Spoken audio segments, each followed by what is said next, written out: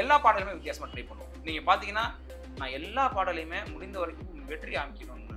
நீங்க நான் படம் எடுத்துட்டீங்கன்னா மக்காயில தான் ஹிட். சலீம் எடுத்துட்டீங்கன்னா மஸ்கார் போட்டுங்கிற ஹிட். உத்தம புத்தன் எடுத்துட்டீங்கன்னா உசுமனார் சகி. நமக்கு எப்பவும் கவிஞர்களுக்கு ஒன்று இருக்கும் தெரியுங்களா, இது எங்கேயாவது யூஸ் பண்ணலாமான்னு ஒரு விஷயம் வந்துட்டே இருக்கும். வாலியா சொல்லுவாரு, தொட்டால் பூமலரும் தொடாமல் நாள் மண்டதை வந்து வச்சுக்கிட்டு 32 நிறுவனத்துல கொடுக்குறாரு, எங்கேயுமே ஓகே ஆகல. எம்ஜிஆர் ஏதாவது தான் படிச்சுட்டு இது யார் வேணா நான் ஏன் சூப்பரா இருக்குன்னு சொல்லி தான் படத்துல வச்சாரு. பெரிய ஹிட் அந்த பாட்டு.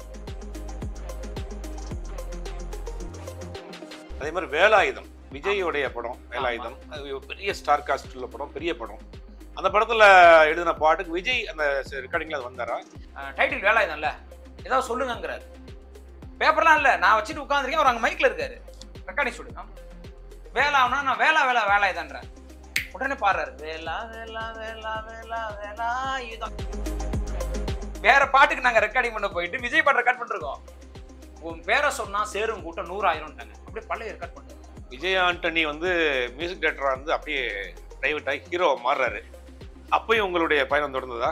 பாட்டெல்லாம் குறைஞ்சிரும் அப்படின்னாரு.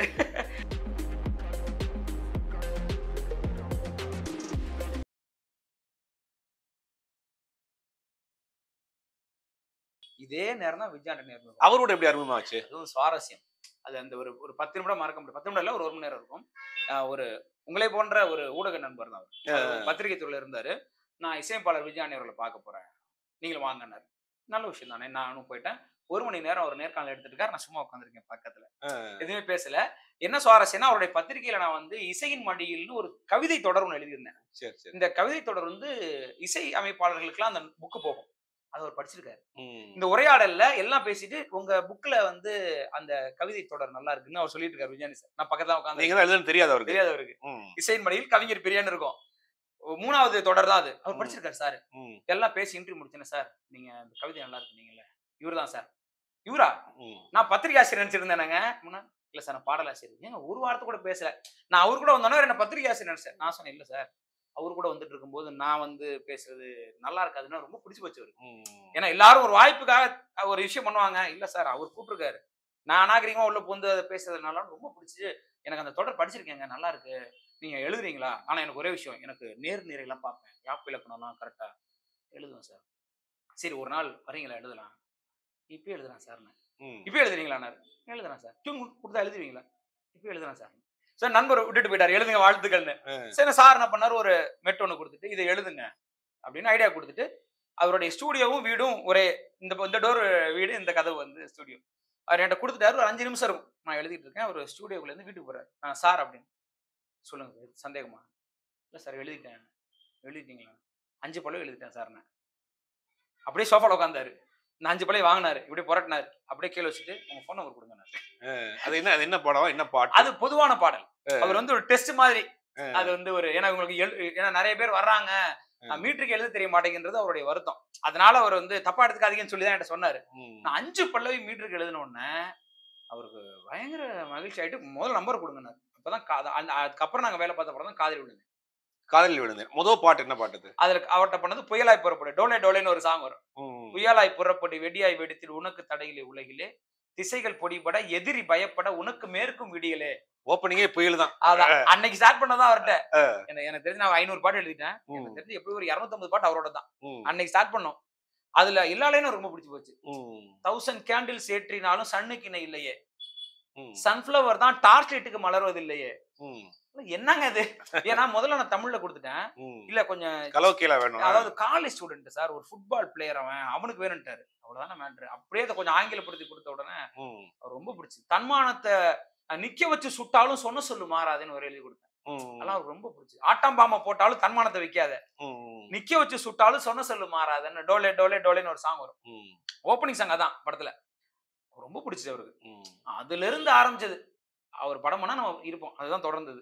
இல்ல அவருடைய பாடல் காம்போல வந்து மிகப்பெரிய ஹிட் வந்து இந்த பாட்டு தான், நம்ம மஸ்காரா தான். மஸ்காரா வந்து அது எப்படி அந்த கம்போசிங் நடந்தது? அது சுவாரஸ்யம். ஆக்சுவலா எங்களோட பயணம் பாத்தீங்கன்னா ஒரு என்ன சொல்றது, நான் ஒரு மாசத்துல 20 நாள் அங்கதான் அவர் வீட்டுல தான் இருப்பேன். அப்படிதான் ஒரு முறை பெரிய மழை வெள்ளம் வந்து ஞாபகம் இருக்குங்களா? அப்பெல்லாம் வந்து போட்டு வச்சு கூட்டிட்டு இருக்காங்க. அவர் சார் வீடு வந்து கில் நகர்ல இருந்தது. தண்ணி வந்துருச்சு. நான் வந்து போயிட்டேன், ரிட்டர்ன் போனோம். கேக்குறாரு, ஒரு 3 நாள் இங்கே தங்கிடலாம் அப்படின்னு பாட்டு முடிச்சிடலாமான்றாரு. ஏன்னா அவர் வந்து அவ்வளவு மழையிலையும் மழையில பெரிய ஜெனரேட்டர் போட்டிருந்தாரு. ஸோ அவருக்கு அந்த ஸ்டூடியோக்கு கரண்ட் தாங்கும். இப்ப நான் போட்ல போயிடுறீங்களா உட்காருங்களான்னு கேட்கிறாரு. நான் சொன்னேன் வாங்க சார் வேலையை பார்ப்போம்னு. நம்ம மட்டும் அந்த மழையில உட்காந்துலாம் நாங்க வந்து அவங்க மனைவி தோசை விட்டு கொடுத்துட்டு வெளியே போக முடியாது. ரோட்ல வெள்ளம் போயிட்டு இருக்கு, படகு போயிட்டு இருக்கு. நாங்க அப்ப கூட மேத்தா நகர் ஸ்டூடியோல உட்காந்து பாடல் செய்ததெல்லாம் இருக்கு. எல்லா பாடலுமே வித்தியாசமா ட்ரை பண்ணுவோம். நீங்க பாத்தீங்கன்னா நான் எல்லா பாடலையுமே முடிந்த வரைக்கும் வெற்றி அமைக்கணும்னு இருப்பேன். நீங்க நான் படம் எடுத்துட்டீங்கன்னா மக்காயில தான் ஹிட். சலீம் எடுத்துட்டீங்கன்னா மஸ்கார் போட்டுங்கிற ஹிட். உத்தம புத்தன் எடுத்துட்டீங்கன்னா உசுமலார் ஹிட். நான் விஜயானி சார் பாட்டுல என் பாட்டு ஜெயிக்கணும்னு பெரிய போராட்டம் பண்ணுவேன். எனக்கு ஒரு உரிமை இருந்தது அவர்கிட்ட. என்னன்னா நான் எழுதினா ஹிட் ஆடுன்னு அவருக்கு ஒரு நம்பிக்கை இருந்தது. நீங்க சூஸ் பண்ணுங்க பாருங்க. பாட்டு நான் சூஸ் பண்ணுவேன். மஸ்கார் அப்படி நான் சூஸ் பண்ணது. சார் போன படம் பிச்சைக்காரன் நினைக்கிறேன். ஆமா அதான ஏதோ ஒரு படம். இது வந்து மெலோடி பண்ணிட்டேன் சார். இப்போ மெலோடி வேணாம் சாருங்கிற அடுத்த படத்துல சரின்னு பாட்டு போட்டு காமிக்கிறார். ஒன்னு வந்து நெஞ்சு ஓரத்தில் நினைக்கிறேன் ஏதோ ஒரு சாங், இன்னொரு சாங். அந்த ஒரு சாங் அண்ணாமலை எழுதுறாரு. நான் சொன்னேன் நான் குத்துப்பாட்டு எழுதுறேன் சார், இது எழுதுறேன் சார்னு. இப்படி டியூன் எடுத்துக்கிட்டு அந்த லைன் நான் ஸ்பாட்ல சொன்னது. அதுக்கு பேப்பரே கிடையாது. ஏன்னா இந்த வார்த்தை ரொம்ப நாள் மண்டபத்துல இருந்த வார்த்தை. எங்க நமக்கு எப்பவும் கவிஞர்களுக்கு ஒண்ணு இருக்கும் தெரியுங்களா, இது எங்கேயாவது யூஸ் பண்ணலாமான்னு ஒரு விஷயம் வந்துட்டே இருக்கும். வாலியா சொல்லுவாரு, தொட்டால் பூமலரும் தொடாமல் நான் மலர்ந்தேன் வந்து வச்சுக்கிட்டு 32 நிறுவனத்துல கொடுக்குறாரு. எங்கேயுமே ஓகே ஆகல. எம்ஜிஆர் எதார்த்தமா படிச்சுட்டு இது யார் வேணா நான் ஏன் சூப்பரா இருக்குன்னு சொல்லிதான் படத்துல வச்சாரு. பெரிய ஹிட் அந்த பாட்டு. அந்த மாதிரி எல்லா கவிஞனுக்குமே வந்து ஒரு வார்த்தை இருக்கும். எனக்கு இந்த வார்த்தை வித்தியாசமா இருந்தது. அந்த சரி அமைஞ்சது. இந்த டியூன் கேட்கும்போது சார் மஸ்காரா போட்டு மயக்கிறிய பாடுங்கன்னாரு. நான் பாடிய காமிச்சேன். சூப்பரா இருக்குங்க வச்சுங்க. அடுத்ததுனாரு சரி மஸ்கா, உடனே மஸ்தானி பேசி கவுக்குறிய. இந்த 2 லைனு பேப்பர் கிடையாது எதுவும் கிடையாது. நான் ஸ்பாட்ல ஒரு டியூன் எனக்கு போட்டார் இல்லையா ரெக்கார்டிங் ஸ்டூடியோ, அங்கேயே சொல்லிட்டேன் இதை மாத்தாதீங்க இதுக்கப்புறம் எழுதுங்கன்னாரு. அதுக்கப்புறம் தான் மீதி பாட்டு முடிச்சேன். அதே மாதிரி வேலாயுதம் விஜயோடைய படம். வேலாயுதம் அது பெரிய ஸ்டார் காஸ்ட் உள்ள படம், பெரிய படம். அந்த படத்துல எழுதின பாட்டுக்கு விஜய் அந்த ரெக்கார்டிங்ல அது வந்தாரா? இல்ல, ஏன்னா அந்த பாட்டுக்கு யாருமே இல்லை. ஏன்னா அந்த பாட்டு ஆக்சிடென்ட் ஆக்சுவலா. ஏன்னா அந்த பாட்டுக்கும் லிரிக் பேப்பர் கிடையாது, கம்போசிங் டியூன் கிடையாது. நீங்க நம்புவீங்களான்னு தெரியல. விஜயானி சார் வந்து மைக்ல இருக்காரு ரெக்கார்டிங் ஸ்டுடியோல. நான் முன்னாடி பாடல் வரி வச்சுட்டு இருக்கேன். எதுக்குன்னா வேறொரு படத்துக்கு ரெக்கார்டிங் பண்ண போறோம். நான் அந்த படத்துக்கான லிரிக் வச்சிருக்கேன். சார் வந்து உட்கார்ந்துருக்காரு. அவர் அப்படிதான் திடீர்னு ஸ்பார்க் ஆயிட்டு, பிரியன் நம்ம விஜய் படம் பண்றோம்ல ஒரு பாட்டு பண்ணுமாங்கிறாரு. நான் சொல்றேன் பண்ணலாம் சார். டைட்டில் வேலாயுதம்ல ஏதாவது சொல்லுங்கிறாரு. பேப்பர்லாம் இல்ல, நான் வச்சுட்டு உட்காந்துருக்கேன். அவர் அங்க மைக்ல இருக்காரு ரெக்கார்டிங் ஸ்டுடியோ. வேலானா நான் வேலாயுதன்றேன். உடனே பாடுறாரு வேலா வேலா வேலா வேலா வேலா இதுதான். இதுக்கு அப்படி ஒண்ணு சொல்லுங்க. விஜய் இல்ல, நீ ஒத்த பார்வை பார்த்தா போதும் 100 ஆயுதம். சூப்பரா இருக்குங்க. அப்படி பாடிட்டாரு. நீ ஒத்த பார்வை பார்த்தா போதும் 100 ஆயுதம். அப்புறம் 10 விரல் எத்தி குத்தும் சூலாயுதம். அப்புறம் என்ன சொல்லுவீங்க? இதுக்கு மேல என்ன சொல்லுவீங்க? 10 விரல் நீங்க சொல்ல ஒரு பாட அவ்வளவுதான். பேப்பரே கிடையாது. ரெக்கார்டிங் அப்படி போயிட்டு இருக்கு. ரெக்கார்டிங் போயிட்டு இருக்கு. வேற பாட்டுக்கு நாங்க ரெக்கார்டிங் பண்ண போயிட்டு விஜய் பாட்டு ரெக்கார்ட் பண்ணிருக்கோம். உன் பேரை சொன்னா சேரும் கூட்டம் 100 ஆயிரம்ட்டாங்க. அப்படியே பழைய ரெக்கார்ட் பண்ணாரு. சூப்பர், இதை நான் ராஜா சார் போட்டு காமிக்கிறேன் அப்படின்னு சொல்லிட்டு கேஷுவலா ரெக்கார்ட் பண்ணோம். ராஜா சார் வந்து கேட்டு ஏங்க என்னங்க எவ்வளவு நாள் ஆச்சுன்னாரு. இவரு ஏங்க 4 நாள் ஆனுங்க. அவர் நான் அங்க இருந்தாரு, நான் இங்க இருந்தா பண்ணிட்டோம். ஏங்க இப்படி பண்ணிட்டீங்க அப்படின்னு பயங்கரம் வந்து பாராட்டினார். அதனால ராஜா சார் இல்ல யாருமே இல்ல, இப்படி நடந்தது அந்த பாட்டு. இல்ல அந்த பாட்டை கேட்டு விஜய் எதுவும் உங்களுக்கு அப்ரிஷியேட் பண்ணாரா? எதுவும் பேசினாங்க? இல்ல அப்ப பாக்கல நான், ஒன்னும் போகல. பாட்டுக்கு நல்ல இது இருந்தது. ராஜா சார் சொன்னார் அந்த பாட்டு வந்து நான் படம் முழுக்க பயன்படுத்துறாங்க. இப்ப எப்படி நமக்கு ரஜினி சார் படம் இப்ப ஜெயிலர்ல பாட்டு வந்துட்டே இருக்கு, அந்த மாதிரி இந்த பாடல் இப்படி விட்டுற வேணாம் அப்படின்னு சொல்லிட்டு நீங்க பாத்தீங்கன்னா விஜய் சாரோட என்ட்ரி எப்பெல்லாம் இருக்குமோ அப்பெல்லாம் அந்த பாட்டு வந்துட்டே இருக்கும். நீங்க வேலையை பாத்தீங்கன்னா தெரியும், செம்ம பவரா இருக்கு அப்படின்னு சொல்லிட்டு படம் முழுக்க அதை பயன்படுத்தும். அதே மாதிரி உத்தமபுத்திரன் தனுஷ் அந்த சாங் ரெக்கார்டிங்ல என்ன நடந்தது? அது தனுஷ் எது உங்களை வந்து இது பண்ணாரா, அப்ரிஷியேட் பண்ணாரா? ரெக்கார்டிங் வந்தாரா? இல்ல அப்ப ரெக்கார்ட் விஜயானி சாரோட ஸ்டைல் பாத்தீங்கன்னா எப்பவுமே அவர் தனியா வேலை பார்ப்பாரு. அவரு வந்து முடிச்சிட்டு தான் காமிப்பாரு. நான் பார்த்த வரைக்கும் அந்த ஒரு பாடலை முடிச்சு ஒரு ஃபைனல் அவுட்புட்டா காமிச்சா நல்லா இருக்கும்ன்றது அவரோட எப்பவுமே அவர்கிட்ட இருக்கும். அதனால வந்து அதிகமா வந்தது இல்ல. அந்த பாட்டு ரொம்ப கஷ்டமான பாட்டு. ஏன்னா பொதுவா நம்ம என்ன சொல்லுவோம்னா மெலோடிக்கு வந்து டியூன் கம்போஸ் பண்ணுவாங்க மெலோடியா. இவரு ரிதமிக்ல கம்போஸ் பண்ணிட்டாரு. தக்கட்ட தக்கட்ட தக்கடட்டா டக்கட்ட டக்கட்ட டக்கடட்டா தக்கட்ட தக்கட்ட தக்கடட்டா டக்கட்ட டக்கட்ட டக்கடட்டா. இந்த டக்கட்ட டக்கட்ட டக்கடட்டாலாம் வந்து தத்தகாரம் கஷ்டம். தத்த தத்த தத்த தத்த தத்தா தத்த தத்த தத்த யோசிச்சு பாருங்க என்ன எழுதுறது. தத்த தத்த தத்த தத்த தத்தா கட்டாய் கட்டாய் ஒரு வார்த்தை. தத்த தத்த தத்த தத்த தான் இருக்கு. இன்னொன்னு கேட்டோன்னே என்ன சார் ஏன்னா உசுமுலாரசை மட்டும் போட்டாரு இல்ல அப்படின்னு. ஆனா மிருதங்கம் இந்த மாதிரி தாளத்தை வச்சு பண்ணிட்டேன் பாட்டு. சார் எப்படி சார் தத்தகாரம் எழுதுறது? ஒரு ஸ்பேஸ் வேணும் எழுதுறதுக்கு. இல்ல எழுதுவீங்க, நீங்க எழுதுங்கன்ட்டாரு. அதுக்கு எழுதுதான் செதுக்கி எடுத்த சிலைய போல் குலுக்கி தள்ளிக்கி நிக்கிறியே, வளைஞ்சு நெளிஞ்சு கொலைஞ்சுதான் வயசுல தீய வைக்கிறே, தொண்டுபுடி தொட்டு கண்டுபிடின்னு கொஞ்சம் பெரிய வேலை வச்சுது. பட் எனக்கு ரொம்ப பிடிச்சது தான் சார். ரொம்ப பிடிச்சது. ரொம்ப விஜயானி சார் சொன்னார்ன்ட்டு. இல்லங்க அவர் ரொம்ப பிடிச்சது. மீதி பாட்டெல்லாம் கேட்டு வேற ஒரு பாட்டுக்குள்ள ஏதோ ஒண்ணு சொல்லிட்டு இருந்தாருலாம் சொன்னாங்க. பாட்டை கேட்டு எந்திரிச்சுன்னு கை கொடுத்தாப்புல. ரொம்ப பிடிச்சிருக்கு. ஒரு வரி கூட ஒண்ணும் சொல்லல அப்படின்னு சொல்லிட்டு இன்னொரு பாட்டை எனக்கு எழுத சொல்லிட்டாப்புல. அதே படத்துல அதனால நான் ஒரு மெல்லிசை பாடல் எழுதினேன். என் நெஞ்சு சின்ன இலை, நீதான் என் காதல் மழை, உன்னாலே நான் அணைய வேண்டும். அடுத்து ஒரு மெல்லிசை பாட்டு எழுதினேன். சோ 2 பாடல் நான் அதனால எழுத முடிஞ்சது எனக்கு. விஜய் ஆண்டனி வந்து மியூசிக் டைரக்டரா இருந்து அப்படியே டைவர்ட் ஆகி ஹீரோ மாறுறாரு. அப்பயும் உங்களுடைய பயணம் தொடர்ந்ததா? இருந்தது. அந்த தரம் முன்னாடி சொல்லிட்டாரு. அப்ப நான் என்ன சார் சொல்றீங்க? ஏன்னா அந்த மாதிரி எவ்வளவு பெரிய ரிஸ்க்னு யோசிச்சு பாருங்களேன். அதாவது ஒரு பீக்கான ஒரு மியூசிக் டைரக்டர் யாருமே இல்ல. பிஸியா போயிட்டு இருக்காரு. பெரிய பெரிய படங்கள் பண்ணிட்டு இருக்காரு. விட்டுட்டு திடீர்னு ஹீரோ போறாரு. அத சொல்லும்போது எப்படி ஷாக். அதாவது 6 படம் பண்ணிருப்போங்க நாங்க ஒரே நேரத்துல. ஏன்னா அவர் வேற ஒரு ஃபாஸ்டான ஒரு இசையமைப்பாளர். இங்க ஐடியல் பீச் போவோம், இங்க வருவோம், அங்க வருவோம். அப்படியே வேலை பரபரப்பா இருக்கும். திடீர்னு ஒரு நாள் உட்காந்து பேசிட்டு இருக்கும்போது நானு எல்லாம் நிறுத்திட்டு இங்க சொல்றாரு ஹீரோ சார் எல்லாரும் ஃபீல்ட் அவுட் ஆயிட்டு யோசிப்பாங்க, இல்ல வயசான காலத்துல யோசிப்பாங்க. நீங்க என்ன சார் சொல்றீங்க அப்படின்னா, இல்ல நான் வந்து பண்ணலான் இருக்கேன். இன்னும் எனக்கு ஒரு ஷாக்கா இருந்தது. ஆனா எனக்கு அவரை பத்தி தெரியும். ஏன்னா அவர் வந்து ஒரு டியூன் கம்போஸ் பண்றதாகட்டும், ஒரு எல்லாத்துலயும் பெரிய மெனக்கடல் இருக்கும். சரி சும்மா சொல்ல மாட்டாரு. சரி சார் நல்ல விஷயம் சார், நல்ல விஷயம். ஆனா பாட்டெல்லாம் குறைஞ்சிரும் அப்படின்னாரு. நான் சொன்னேன் அது இருக்கதான் செய்யும், என்ன பண்றது அப்படின்னா. அப்பதான் நான் விஷயம் வந்து ஆரம்பிச்சாரு. என்ன சுவாரஸ்யம், ஜீவா சங்கர் எனக்கு நல்ல பழக்கம். அப்ப அவருக்கும் பழக்கம் பார்த்து ரொம்ப மகிழ்ச்சியா இருந்தோம். அதுலதான் நாங்க அந்த பாடல் பண்ண ஆரம்பிச்சோம். அதுக்கப்புறம் நான்கு அப்புறம் வந்து சலீம் அடுத்தது, அப்புறம் பிச்சைக்காரன் பண்ணோம். பிச்சைக்காரன் என்ன பாடல்? உனக்காக வருவேன் உயிர் கூட தருவேன். அந்த அம்மா சாங்க இல்ல அந்த பொண்ணு பைக்ல வருவாள், கை ஏந்துவார் இவர் அந்த அதுல என்ன சுவாரஸ்யம்னா, பொதுவா நம்ம பாடலை வந்து மெட்டம் வச்சு எழுதி அதை போய் காட்சி வைப்பாங்க இல்லையா. இந்த பாட்டை சசி சார் எனக்கு வீடியோ போட்டு காமிச்சாரு. பாட்டெல்லாம் கிடையாது, விஷுவலுக்கு பாட்டு எழுதணும். அதாவது சீனை எடுத்து கட் பண்ணிட்டாங்க. கட் பண்ணி இந்த சீனுக்கு நீங்க பாட்டு எழுதணும். இப்ப விஷுவலுக்கு பாட்டு எழுதணும். மாண்டேஜுக்கு சாங் எழுதுங்கன்றாருங்க. பெரிய சேலஞ்ச் அது. இப்ப நம்ம எதாவது எழுதிட்டு போயிடலாம். இப்ப எதெல்லாம் எழுத முடியாது. கரெக்டா இத்தனை நிமிஷம் இருக்கு, இந்த 2 நிமிஷத்துக்குள்ள ஒரு பாட்டு வேணும், இதான் கண்டென்ட்ன்றாரு. கதையான எனக்கு சொல்லணும்ட்டாரு. ஏன்னா அந்த இடம் முக்கியமான இடம். ரொம்ப சுவாரஸ்யமான ஒரு பாடல் அதெல்லாம். அதனால பைக் எடுத்து வருவா, உனக்காக வருவேன்னு ஆரம்பிச்சேன். ஆமா. இப்ப விஜய் ஆண்டனியை தொடர்ந்து மத்த எந்தெந்த இசையமைப்பாளர்கள்லாம் ஒர்க் பண்ணிருக்கீங்க? ஒரு 40 இசையமைப்பாளர்கிட்ட கிட்டத்தட்ட வேலை பார்த்திருக்கேன். ஒரு பிளஸ் விஜயானி சார் வேலை பார்த்ததுல நிறைய இவர் கூட பயணிச்சது. மைனஸ் என்னன்னு பாத்தீங்கன்னா அதுலயே போயிடுச்சு என்னோட நிறைய பாடல்கள். அதை சொல்றதுல தப்பு இல்ல. ரொம்ப வெளிப்பட்டு போக முடியல. ஏன்னா எங்களுக்கு நேரமே இல்லை. அவர் கூடயே படங்கள் தொடர்ந்து போய்கிட்டே இருந்ததுனால அதுலயே இயங்கிட்டு இருந்தோம். ஆனா இது இல்லாம இது வரைக்கும் நான் கிட்டத்தட்ட ஒரு 40 பேருக்கு தேவாசாருக்கு பண்ணிருக்கேன். தேவாசாருக்கு என்ன படம் பண்ணீங்க? மெய்காவலன் ஒரு படம். இது பட்டு பட்டு பட்டு கொட்டுன்னு ஒரு சாங். படம் பேரு மறந்துட்டேன். சரி பேர் மறந்துட்டேன். ஒரு பாட்டு ஞாபகம் இருக்கு எனக்கு. பட்டு பட்டு பட்டு கொட்ட பொண்ணு நீதான் நாட்டுக்கிட்டன்னு ஒரு பாடல். அதுதான் தேவாசாருக்கு பண்ண படம். எல்லாம் நிறைய பேருக்கு பண்ணிருக்கேன். இப்ப அருள் குரலிக்கு பண்ணேன், ஷபீருக்கு பண்ணேன். உங்க சமகால கவிஞர்கள் டைம்ல முத்துக்குமார் வந்து ஒரு மறக்க முடியாத ஒரு நபர். நிறைய பாடல்கள் நல்ல பாடல்கள் எழுதி இருந்தாரு. அவருடைய கால சூழல் மரணித்தாரு. முத்துக்குமாரோட உங்களோட நட்பு எப்படி இருந்தது? ரொம்ப பழக்கலாம் கிடையாது, ஆனா நல்ல பழக்கம். ஏன்னா நம்ம ராஜா சார் ஸ்டுடியோக்கு நான் கார்த்தி ராஜா சார் கூட கிட்டத்தட்ட தொடர்ந்து நிறைய படங்கள் பண்ணிருக்கேன். ஒரு 6-7 படம் அவரோட படம் நான் தான் பண்ணேன். அவரு முத்துக்குமார் சார் வருவாப்ல. அப்ப நாங்க நிறைய பேசியிருக்கோம். இந்த பாடல் வரிகள் பேசியிருக்கோம். கருவொளி இரண்டும் கருவறை தானே அவர் வேற எழுதியிருந்தாரு. எங்களுக்கு தெரியும். கஜினியில் எழுதியிருந்தாரு நினைக்கிறேன். இல்ல காதல் படத்துல எழுதியிருந்தாரு. கருவெளி இரண்டும் கருவறை தானோ மீண்டும் பிறந்தேன் அவர் எழுதியிருந்தார். நான் கருவெளி இரண்டுமே கருவறை ஆகிறதே உடனே நான் சுமந்தேன் நான் எழுதியிருந்தேன். தெரியாது எங்க 2 பேருக்குமே. அதை சொல்லி சிரிச்சுக்கிட்டோம். என்னங்க நீங்க அதுவும் ஹிட்டு, என்னங்க நீங்க இதுல எழுதிருக்கீங்க நான் அதுல எழுதிருக்கேன் அப்படின்ற மாதிரி அப்பப்ப அந்த சமகால பாடல்களை குறித்து நாங்க பேசிக்கிறது உண்டு.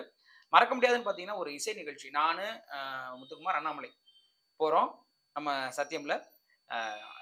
மேல சாப்பிட்டுட்டு வரலாம் அப்படின்னு சொல்லிட்டு நானு அவர் 3 பேரும் பேச ஆரம்பிச்சோம். பேசி முடிச்சுட்டு வரோம், கீழே ஆடியோ லஞ்ச் முடிஞ்சிருச்சு. வந்தது இசை நிகழ்ச்சிக்கு. எங்களுடைய பேச்சு சுவாரஸ்யத்துல நாங்க உட்காந்து பேசி பேசி பேசி கீழே இறங்கினா நிகழ்ச்சி முடிஞ்சிருச்சு. வந்துட்டு என்ன பண்றதுன்னு சொல்லி போட்டோ மட்டும் எடுத்துருங்கன்னு ஒரு போட்டோ. இப்போ வரைக்கும் எனக்கு அந்த போட்டோ என்ன விஷயம்னா அதான் நம்ம முத்துக்குமார் கடைசியை பார்த்தது.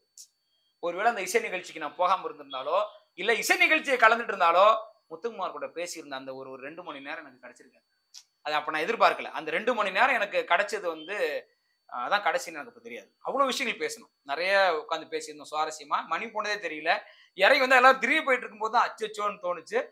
அது இவ்வளோ மகிழ்ச்சியா இருந்தது. எப்போ இதாச்சுன்னா, அடடா என்னையா இருந்தாலும் இப்படி இப்படி காணப்பட்டாப்ளே அப்படின்ற ஒரு பெரிய ஒரு இழப்பு தான் இல்லையா? ரொம்ப அற்புதமான ஒரு மனிதர். ஒரு சமகால இளைஞர்களுக்கு திருப்பி தமிழ்ல கொண்டு போய் சேர்க்கிறது ஒரு பெரிய விஷயம். அதை முத்துக்குமார் செய்தார் நிச்சயமா. அதே மாதிரி உங்களோட இன்னும் சேர்ந்து பயணித்தவர் அண்ணாமலை. அவருடைய நீங்க ஒரு பாட்டு எழுதுவீங்க, அவர் ஒரு பாட்டு எழுதுவார்.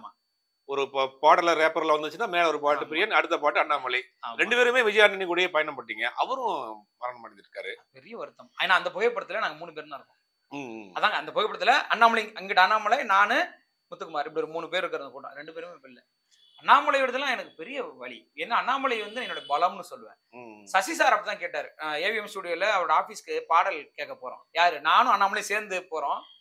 இப்படி முழிச்சுக்கிட்டே இருக்காரு. ஏன் சார் எனக்கு 2 பாடலாசிரியர் என் வாழ்க்கையில நான் பார்த்தது இல்லைங்க. கேட்க 2 பேரும் சேர்ந்து வந்திருக்கீங்க. நான் அப்படி பார்த்தது இல்லைன்னாரு. யாருக்குங்க நான் சொல்றது? சார் எங்களுக்குள்ள எந்த ஈகோவும் கிடையாது சார். நீங்க சொல்லுங்க அப்படின்னு. நாங்க கம்போசிங்க சேர்ந்து தான் சார். சேர்ந்து போவோங்க. பாடல் மட்டும் என்ன பண்ணுவாங்க? ஒரு இசையமைப்பாளர் ஒரு பாடலாசிரியர் வர முடிச்சிட்டு இடத்துல நாங்க வந்து 2 பேரும் சேர்ந்து போவோம். என் பாடல் பதிவு அவர் செஞ்சிருக்காரு. நான் வர முடியாத நேரத்துல விஜயானந்த் சார் ஸ்டுடியோல லிரிக் அனுப்பிடுவேன். கவிஞரை நீங்க ரெக்கார்ட் பண்ணுங்க. நான் இருக்க மாட்டேன். என் பாட்டு அவர் ரெக்கார்ட் பண்ணிருக்காரு. அவர் பாட்டை நான் ரெக்கார்ட் பண்ணிருக்கேன் உட்காந்து. அவர் அந்த அளவுக்கு எங்களுக்குள்ள ஒரு பெரிய நட்பு இருந்தது. என்னுடைய அந்த தமிழ் திரைப்பாக்கூடம் அது குறித்து நம்ம பேசுவோம். அதுலயும் தொடர்ந்து என் கூட இயங்கிட்டு இருந்த ஒரு மனிதர் கடைசி நிமிடம் வரைக்கும் ரொம்ப பெரிய பக்கபலம் எனக்கு. ரொம்ப அற்புதமான ஒரு என்ன அவர் உடல்நிலை சரியில்லாம உடல்நிலை சிக்கல் தான். நெஞ்சொலி திடீர்னு. அது முதல்ல கூட என்கிட்ட பேசினாரு. ஞாயிற்றுக்கிழமை இங்க என்னோட இருக்காரு. எங்களோட இங்க பேசினாரு. வகுப்புல இருந்தாரு. மாணவர்கள்லாம் பேசிட்டு போறாரு. திங்கட்கிழமையும் எனக்கு இரவு பேசுறாரு என் போன்ல. டெய்லி ஒரு தடவை பேசிடுவோம். ஒண்ணு நான் கூப்பிடலாம், அவர் கூப்பிடுவாரு. பிரியன் என்ன போயிட்டு இருக்கு என்னன்ட்டு. எல்லாருமே ஒரு கண்ணை வச்சாங்க. எப்படி 2 கவிஞர்கள் பாடலாசிரியர்கள் இப்படி அசால்ட்டா சேர்ந்து பயணிக்கிறீங்க? ரெக்கார்டிங் ஒண்ணா போறீங்க, கம்போசிங் ஒண்ணா போறீங்க. இவர் பாட்டு எனக்கு வேணும். எங்களுக்குள்ள அந்த இதுவே இருக்காது. பிரியன் இதை நீங்க எழுதுறீங்களா நான் எழுதுமான்னு கேட்பாரு. நாங்க அப்படி பிரிச்சுப்போம் பாட்டை. அந்த ஈகோவே இருக்கு. இது நான் தான் எழுதணும், இல்ல எல்லா பாட்டும் நான் எழுதணும். அவரும் நினைச்சதில்ல, நானும் நினைச்சதில்லை. எங்களுக்குள்ள அப்படி ஒரு பெரிய ஒரு மேம்போக்கான ஒரு நட்பு இருந்தது. அது எதிர்பார்க்க முடியாது. ரொம்ப சிரமமா இருந்துச்சு எனக்கு. அது தாங்கவே முடியாத ஒரு துயரம் தான் அது இன்னைக்கு வரைக்குமே. இவ்வளவு பாடல் எழுதிருக்கீங்க. அந்த பாடலுக்கான அங்கீகாரம் ஏதாவது உங்களுக்கு கிடைச்சா? விருதுகள் நிறைய வந்திருக்கு. விருதுகள் பின்னாடி இருக்கிற அரசியல் உங்களுக்கும் தெரியும், எனக்கும் தெரியும். சோ பெருத்த விருதுகளுக்கு நோக்கி போக போக வந்து பெரும் அரசியல் இருக்கு. அது என்ன மாதிரியான ஆட்களுக்கு அது சாத்தியப்படாது. இருந்தாலும் ஒரு குறைஞ்ச ஒரு 100-150 விருது வாங்கியிருப்பாங்க. அது அதே மாதிரி தேடி போனது இல்ல. அதே மாதிரி மற்ற கவிஞர்கள், கரண்ட்ல இருக்க பெரிய கவிஞர்கள், சினிமாவில் எழுதிக்கூடிய பெரிய பாடலாசிரியர்கள் உங்களுடைய பாடல்களை கேட்டு யாராவது பாராட்டிருக்காங்க? நிச்சயமா வாலியா பழக்கம் தான். வாலியா இது பண்ணிருக்காரு. இந்த பின்னாடி கூட ஒரு புகைப்படம் இருக்கும், நீங்க பாத்துருப்பீங்க. அது மறக்க முடியாது. மேத்தாயெல்லாம் வந்து எவனே தெரிஞ்சு வச்சேன். வாலியா என்ன பாடலுக்கு உங்களுக்கு பொதுவாவே பேசுவார். அவர் திருச்சிக்காரன் தான் சொல்லுவாரு. அவர் முதல்ல கேட்கறதே என்ன பல்லவி எழுதிருக்குன்னு தான் கேட்பாரு. வாலியாவுடைய ஸ்டைல் என்கிட்ட இல்ல. எந்த பாடலாசிரியரும் அவர் கேட்பது என்னையா பல்லவி எழுதுன அந்த சமீபத்துல மக்களால பத்தி நான் அவர்கிட்ட பேசியிருக்கேன். ஐபிஆர்எஸ் சொல்லி இந்திய காப்புரிமைக்கான ஒரு அமைப்பு இருக்கு. அதுலோடைய ஒரு பெரும் நிகழ்வு. அப்படியே கிராஸ் பண்றாரு. எந்திரிச்சு நிக்கிறேன். ஐயா என்ன திருச்சிக்காரா என்னையா பல்லவி? ஐயா நான் இப்போ ஒரு மக்காயாலான்னு ஒரு பாட்டு எழுதுறேன். எனக்கு தங்கிட்டே சொல்றேன். அவருடைய பிரசன்ஸ் பாருங்க. ஓ சரியான ஹிட் பாட்டாயாச்சா இது சூப்பர்யா அப்படின்னு அப்படி தட்டினாரு. அப்படி நகர்ந்துக்கல. ஐயா நான் முக்காபுலான்னு எழுதுறேன், நீ மக்காயில எழுதுறியா? இந்த அறிவு பாருங்க. வருகிற பொழுது முதல்ல நம்மளை நலம் விசாரிக்கிற ஒரு பண்பு, இரண்டாவது சமகாலத்துல வெற்றி பெற்ற பாடலையும் தெரிந்து வைத்திருக்கக்கூடிய ஒரு அப்டேட்டான தன்மை, மூணாவது அதை ஒரு விஷயத்தோட ஒப்பு நோக்கி ஒரு ஒரு விஷயம் சொல்லிட்டு போறது. அந்த பாடல்ல எனக்கு சொல்லியிருக்காரு. மேத்தா ஐயா அப்படி எப்பவுமே ஒரு வாழ்த்து இருக்கும். நான் படத்துக்கு கூட ஃபர்ஸ்ட் வீட்டுக்கு போய் பார்த்து தான் வந்தேன். இங்கே நம்ம தமிழ் திரைப்பாக்கூடத்துக்கு வந்திருக்காரு. வந்து அவர் சொன்ன வார்த்தை தான், எவனையோ நான் தெரிஞ்சு வச்சிருந்தேன், இவனை தெரியாம போச்சு எனக்கு அப்படின்னு சொல்லி விட்டுறக்கூடாது பிரியன் மாதிரி ஒரு ஆள் அப்படின்னு எல்லாருக்கும் முன்னாடி அந்த வார்த்தையை பதிவு செய்தார். எப்பவுமே வாழ்த்திக்கிட்டே இருக்கக்கூடிய ஒரு. அவர் ஏதாவது குறிப்பிட்ட உங்களுடைய பாடல் கவிதைகளுக்கு ஏதாவது தனிப்பட்ட முறையில பாராட்டியிருக்காரா? இல்ல பொதுவா பாடல்கள் சொல்லியிருக்கிறாரு, எழுத்துகளுக்கு சொல்லியிருக்கிறாரு. அப்படி பொதுவா தான் சொல்லியிருக்கிறாரு. தாண்டி நம்மளோட பயணிச்சதுல ஒட்டுமொத்தமா தான் என்ன எப்பவுமே சொல்லுவார். நான் வீட்டுக்கு போவேன், எப்பவுமே அந்த ஒரு அன்பு இருக்கும் அவர்கிட்ட.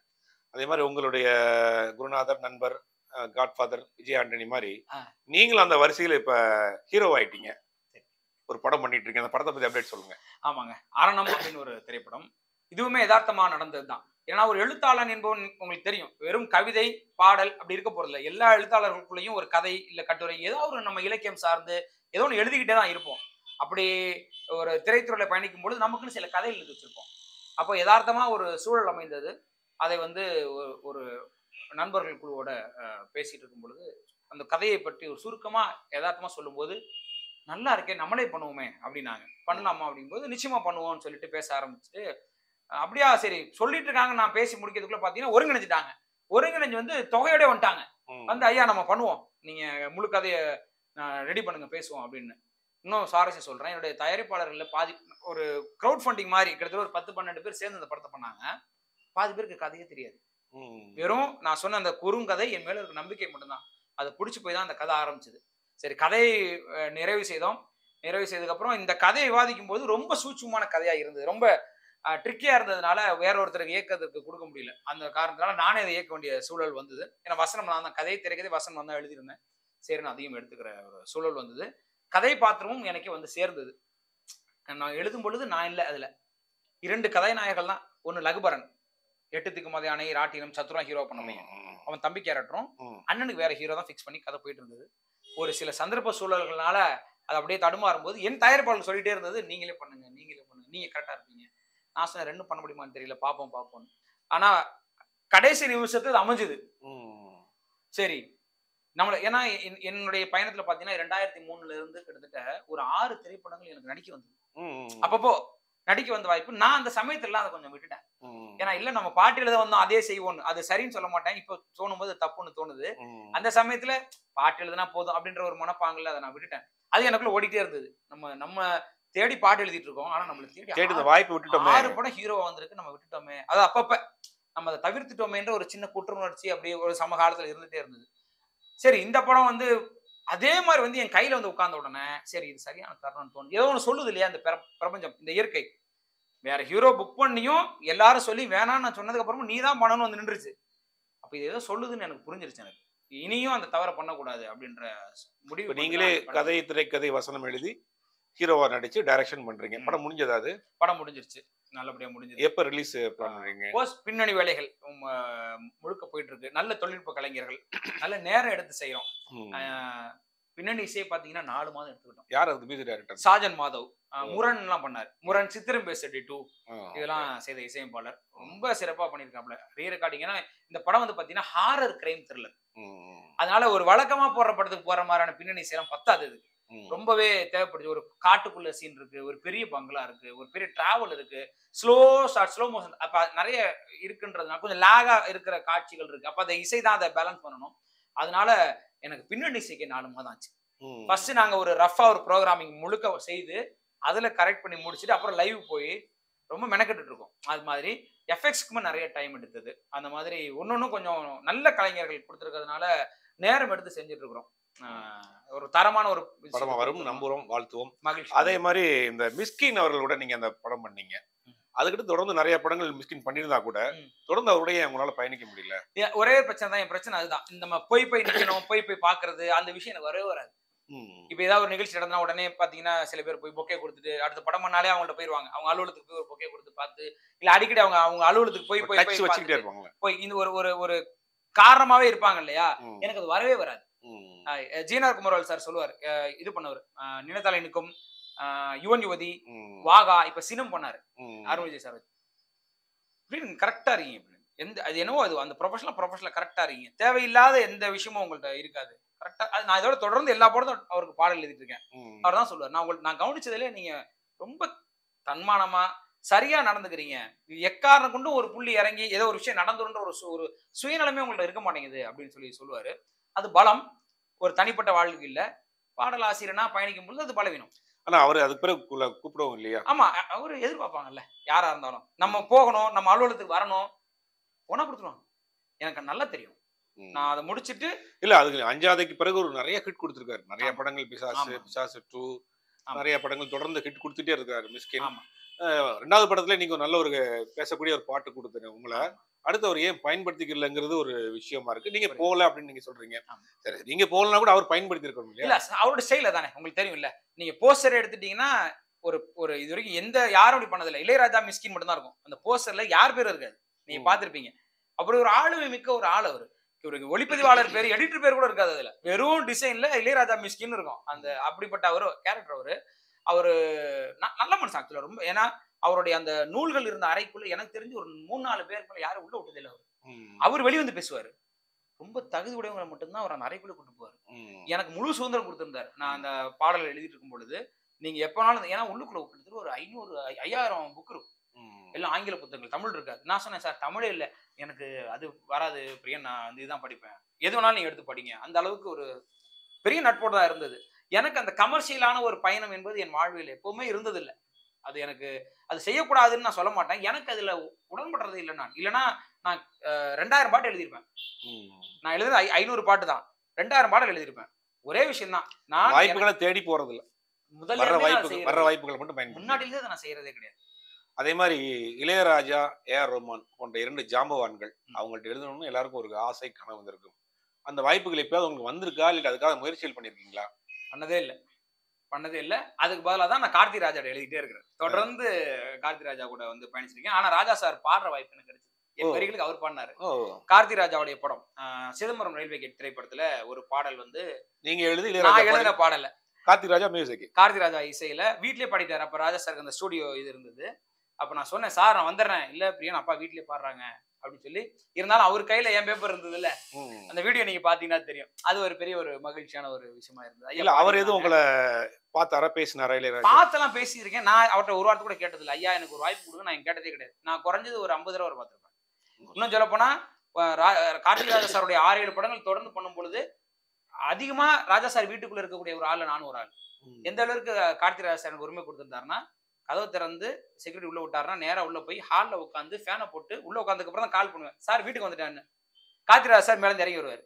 அந்த வீட்டுக்குள்ள போய் உட்கார அளவுக்கு ஒன்னா சாப்பிட்டுருக்கோம். நாங்க எல்லாரும் ஒன்னா உட்காந்து குடும்பத்தோட சாப்பிட்டுருக்கோம் அந்த வீட்டுல. அந்த அளவுக்கு ஒரு இணக்கமான ஒரு வீடு தான் எனக்கு அந்த வீடு. கம்போசிங் தான் பாதி நாள் இருந்திருக்கேன் நான்.